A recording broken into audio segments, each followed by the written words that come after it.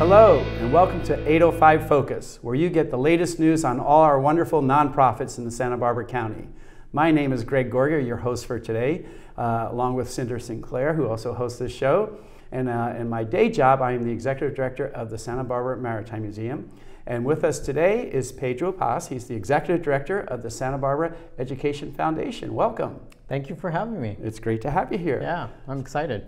Well, tell us a little bit about the history of the Education Foundation. Yeah, the Education Foundation was founded in 1986 by a small group of concerned citizens at the time. There was a lot of desire on their part to really support teachers in the classroom. Their big focus at the time were providing $250 teacher grants so that teachers wouldn't necessarily pull money out of their own pockets and support their classrooms by buying pencils, anything in the classroom that they really needed. So we've been around for that long period of time. Wow, and that's evolved. What you do has evolved a lot since then, I imagine. Yeah, from $250, now we do grants up to $5,000 for teachers. Really? Yeah. Because they're still using their own money, so that's great to have that. And you do some wonderful programming as well. Can you tell us a little bit about that? Yeah, we do a variety of different things for our students in the school district. I'll go down some of them. Quite a bit of the work that we do, actually starting from the origins of the organization, is around music. So we do a lot of summer camps for kids. We have drumline, a band camp, a string camp, a new camp this year, Sound Waves, which is based on this model called ORF, and it's using music and dance integration. So we do that. We also support a number of different programs in the community, including Bravo, South Coast Youth Band, which is not in the Santa Barbara Unified School District, but supports students in the Hope and Goleta Unified School Districts. So they don't have really a robust music program. And eventually those students will come to the Santa Barbara Unified School District if they pursue music in the secondary. So we do that. And then beyond that, we do quite a number of academic programs. And so we have some programs that are really focused on making sure first-gen students go on to higher education. We're a fiscal sponsor of Mission Scholars, Peak, and also Innovate, which really focuses on at-risk youth for the most part. Yeah. So you work mostly with Santa Barbara Unified School District. Yes. So tell me a little bit more about those last three programs you talked about and a little more. Yeah.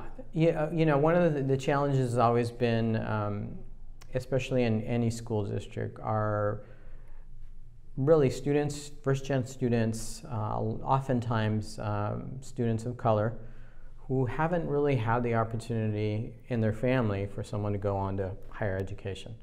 And because of that, they don't necessarily have sort of something to lean on, a parent to rely on, someone to really guide them in the process. So Mission Scholars, Peak, and even Innovate help students to get to that point in time where they're able to actually apply. In the case of Mission Scholars, they not only help them apply in terms of financial aid, the applications, but they even follow that student after they have graduated and they're already starting at a four-year university. Oh, wonderful. Yeah. Yeah, because a lot of families don't know how to fill out an application, don't know how to apply for financial aid, and that the fact that different schools specialize in different programs, and so you're giving guidance to these youth to kind of how they should pursue their academic career. Correct. And so both Mission Scholars and Peak do that. Innovate is a little more focused on making sure kids don't drop out, who are at risk of dropping out of a program or school, and helping them to get to that point in time. So Innovate could actually have someone who's involved in Mission Scholars and Peak. So they could be enrolled in two different programs at the same time. Yeah, because sometimes I guess the families are so busy with careers and working that they don't have opportunities to work with their children to get through those programs. Correct. Some of the other things that we do too as well is try to support the district through a few other programs that are really focused on mental health. We are a fiscal sponsor to an organization called Kind Mind that does work around social emotional development, and they're actually doing a little bit more work in the district around that topic. And I think that's a really important topic given that during the pandemic we had a lot of students really being impacted by that and their social emotional health really really suffering at that because of that. Yeah. So you did see a greater need during and after the pandemic. Yes. Yeah, incredibly, a lot more. Yeah. Teachers too. Teachers too. Yeah. Yeah. Right? I'm married to a teacher. Oh, so you know. So I saw it firsthand. There was a lot of need on both ends. Absolutely. And I think in particular, if you look at teachers, they were trying to help students. At the same time, they were dealing with all of the changes that occurred because of the pandemic, especially in the classroom. Yeah. Just like our first responders, they're dealing with the issues, but they're also suffering from it as well. Exactly. So there was a lot of that going on. Those first responders, people on the front lines, had a lot going on. Yeah. Teachers were definitely part of that group. Yeah, I know. From my own staff, and they spent like 20 minutes on a Zoom call with a class talking about whales and dolphins, and even then it was hard to keep the kids' attention. Yeah. So that's just such a struggle for the kids and for the teachers. Yeah, definitely. And I was an English major, so I love reading, and you do a lot with literacy as well, right? Yes, we've actually been doing something around literacy for the last, I would say now we're probably in our third year, really focusing on that as a part of the work that we do in support of the school district. So the school district has moved quite a bit in terms of what they're doing around literacy.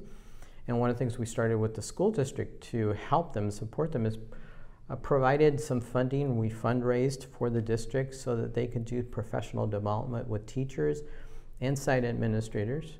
And great, they've accomplished that. They did a lot of good work. And now we really have all teachers sort of going in the right direction, all sort of going in the same direction, should I say. And one of the things that they're doing is really being able to support all of the different levels of literacy development that are happening in their classroom.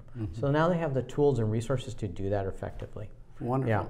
Yeah. And so, because I know reading levels historically have been much lower than grade level, right? So yes. They're able to improve those statistics. Yeah, the district, fortunately enough, this last year saw some good improvement, but we still have work to do in the district, and so we're kind of working on that piece as well. And as a community, one of the things that we want to do is encourage the community to read with their kids. So one of the things that we're really focused on, and we just had our main event last week, in fact last Thursday, which is our Love of Literacy Luncheon. We were fortunate enough to raise $49,000. And that money is going to go to making sure that every TK through third grade student in the district has a book they could take home and they can call their own, and they can work with their parents or another adult in the home and read. And we're going to follow that up by doing some work around the community, encourage people to, encourage their kids to read with their children, read with their grandchildren if they have grandchildren in the district. And read with their siblings too. The kids can start reading with their siblings, right? Yeah. And we talked about this is, a lot of those homes, a lot of low-income homes don't even have a single book in the house. So it's so important to get those books into your house. And you feel, I'm sure the children feel so much better self-esteem to know they have a book and have that physical thing in their hands. Yes, you're absolutely correct. That's actually one of the biggest markers of whether kids are going to be at grade level or doing well in reading is if they have access to books. If they have more access to books, there's more of an opportunity for kids to read with their parents or pick up that book and start looking at it, doing all of those things before they become a reader. We all hope that kids are a reader by third grade, learning to read, and then reading to learn after that point in time. Yeah, oh, I like that. Yeah. Yeah, and a lot of these families don't have the ability, the car, or the time to get to a library. So getting it in their hands right in the school is just so important. Exactly, and I think one of the things that we're looking at too, in this effort, is really to begin to build partnerships with organizations who are also interested in literacy, interested in making sure that our community as a whole is doing well in that area, and that we're encouraging obviously kids to read. So we're looking at partnerships with our local libraries, with other organizations who are like-minded and want to do that work. Yeah. And do you have a lot of partnerships in the community? Yeah, we started slowly. We have a few people we can say that we are partnering with. The First 5 Santa Barbara County, which is focused on 0 to 5, who I used to work for at one point in time. and also the Santa Barbara Public Library Foundation. We're going to partner with them as well. And then we're looking at doing another partnership with the Goleta Education Foundation as well, to do a partnership with them to encourage literacy in their school district as well, because it's much more not just a Santa Barbara Unified School District focused idea, but it's a community focused idea. Yeah. Sure. All right. Nice. And so you're doing work throughout the school year. Yes. And you have the summer programs. So tell me a little bit more about the music and arts that you do. Yeah, one of the things the origin of the reason why we're doing so much work around music, and you'll see quite a bit on our website, is there was a period of time where music programs in our schools were not well supported. It was the first thing that was cut. And we know that music and the arts are an important part of an education for a child. It is the piece that may keep that one particular student engaged and involved in school. So we've always felt it really an important piece to support that.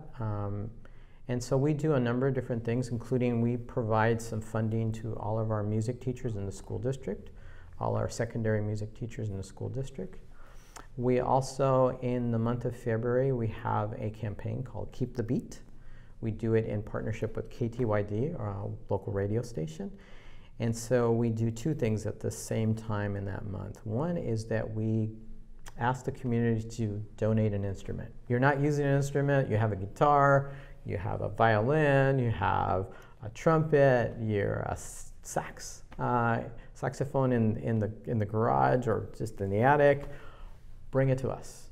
What we're going to do is we're going to take that instrument, we're going to put it in the hands of the student so that their ability to practice, to learn how to play an instrument doesn't begin and end in the classroom. It actually continues past the classroom. So we do that. And then the second thing we do during the month of February is that we collect money. Because as much as we appreciate all those instruments, some of those have been out of commission for a while. They need a little help. They need to be restrung. They need to be tuned. And so we'll get a variety of different instruments, and we'll also collect money to do that work throughout the year. And so we collect instruments throughout the year. February is our month that we focus on, but we do it throughout the year. And so that's one of the other pieces that we do in support of kids and their programs. We also support, as I mentioned, the South Coast Youth Band, which is not in the Santa Barbara Unified School District, and that helps students who are eventually will get in the Santa Barbara Unified School District to be exposed to music. And one of the things that we do see is that some of our sister school districts just don't have as much resources. They don't have a formal program. So we help them to do that. And their students. Yeah. Happy to do that. Yeah. Wonderful. And doesn't it, I've heard that studies show that music helps them with math and other skills, right? And yes. with all their educational programming. Yes. Music is a gateway to learning. It's also kind of a literacy piece too, because if you learn how to read music, it's also kind of in a way learning how to read, right? And it's also very it's cognitive. You're using your brain. You're using your brain in a way that forces you to think in different parts of your brain. So it's a wonderful opportunity for kids to engage in that, but also help them with other areas that they're working on too as well. Oh, wonderful. Well, and I know a lot of us have old instruments in our attics, right? So, so bring them to you and you'll get them in good hands. Yes, in the month of February, but even throughout the year. Just call us, contact us. We're happy to talk to you about that. And tell me a little bit more, because you work with early childhood education too, right? Yes, it's actually one of the pieces that we want to do more work around. One of the things that we have done with the school districts is on their behalf is take in funding. If the school district applies for a grant, we'll take in the funding and augment what's already happening in the classroom. One of the things that we have done, for example, at my old workplace, my previous workplace, Santa Barbara Foundation, has the William and Lottie Daniel Fund, which is a fund set aside for working parents to help them to provide childcare for their kids. So we've, on behalf of the school district, applied for that and take that money in, and then the money goes back to parents in the district who want to send their kids to a childcare. And the fortunate part is well, there's a number of preschools in the district, and so parents have the opportunity to send their kids to preschool before they start kindergarten or TK. Mm-hmm. Yeah. Which is, that support is probably even more important now, because I know a lot of that is getting cut at the federal level after COVID, and you know, most of these families are working 2, 3, 4 jobs, and they don't have the funds to pay for that, and preschool is so important. Completely. It's one of the pieces that I think people do in a way take for granted, but it's an economic driver. Mm-hmm. I don't have the statistic off the top of my head, but during the pandemic, for example, I think there were somewhere in the neighborhood about 600,000 women who dropped out of the workforce just to be able to care for their child. Mm-hmm. I mean, 600,000 people who were not contributing back into the economy and helping, right? Yeah. And helping their families at that point in time. Mm-hmm, absolutely. So it's an important piece of our economy. It's something that we all need to be paying attention to. And if we don't, ultimately we'll all pay the price, because it's a driver of our economy. Absolutely, yeah. And you have to have the child care in order to have the job. And not only that, but I think the other part too that people also think of, it's not babysitting. Mm-hmm. Early care and education is about helping kids and preparing them to start kindergarten. Yeah, they're it's putting about school readiness. Books in their hand at that totally. age, right? Yes, completely. Exactly. Because the more prepared they are at that point in time to enter kindergarten, the more ready are they to read, actually. Yeah, and so, how to behave in the classroom. Exactly. And what to expect. So it's not a scary thing when they show up in kindergarten. Yeah, my son had the opportunity to go to early care and education actually since he was a baby, and then toddler, and then a 5-year-old, and he was ready when he started. So you're absolutely correct. Yes. So important. Yes. So how can people volunteer for your organization? Yes, we have some opportunities for people to volunteer, mostly around our events. Mm-hmm. So we just had that Love of Literacy event that I spoke of. We would love more volunteers. We need a lot of help during our events. We are a small and mighty staff of a total of 5. Wow. And we can't do it all. And so we love volunteers for that kind of event. We also have our Hope Awards, which is coming up later in the spring. And that's another opportunity for people to volunteer as well. It's our biggest fundraiser. And it's when we honor individuals in the community who have contributed to the Santa Barbara Unified School District in some way, shape, or form. Last year we had the opportunity to honor State Senator Monique Limon and Abe Jahadami, who is the retired director of sports at San Marcos High School, and was actually my soccer coach when I was a little kid. Oh, nice. Yeah. Nice. And Senator Limon, I know, is a big advocate for education and child care. Yes, completely. Yeah.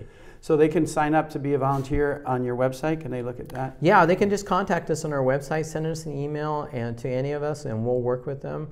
We've gotten a few people that have volunteered, have just found out about us, want to be involved.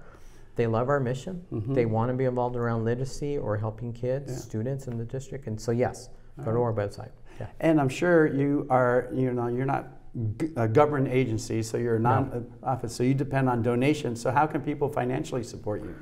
Again, going to our website, we have a donate button on the top right. Mm-hmm. They can go and click on that button. And they can also, learn a lot more about us as an organization, and then find their passion, what they like about us, and support that. And so we're always hoping and willing to receive any donation that we can get. Yeah, for sure. Or go to support one of the events that you do. Completely. Fundraising wise. And the Hope Awards is really quite a nice event. We've had it at the Santa Barbara Historic Museum, so it's a beautiful venue, and I think we're going to have it this year again there. And it's a great place to kind of go and hang out and support education locally. Yeah. And it's great to see how you have evolved basically according to the needs of our schools and our children, right? Yes. Over the years. Yes, we definitely have gone from those $250 grants to the $5,000 grants. And we've actually expanded that program, for example. And now this year we're hoping to provide up to $200,000 in grants to our teachers in our school district. We were fortunate enough this last year to receive a grant from Google. And it's going to be focused on STEM and STEM education. And so we're hoping to inspire the next generation of engineers and mechanical engineers. All right, And wonderful. Yeah. Well, thank you, Pedro. This has been great. Thank you for having me. Pleasure. And thank you for joining us. And we'll see you next time on 805 Focus.